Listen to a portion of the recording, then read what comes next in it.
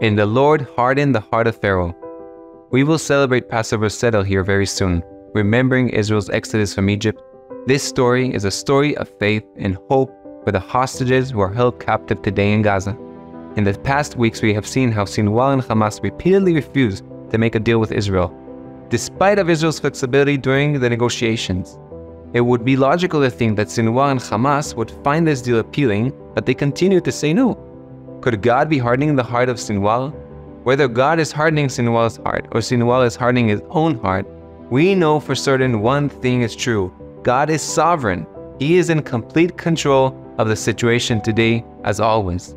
The hope we have cannot be lost.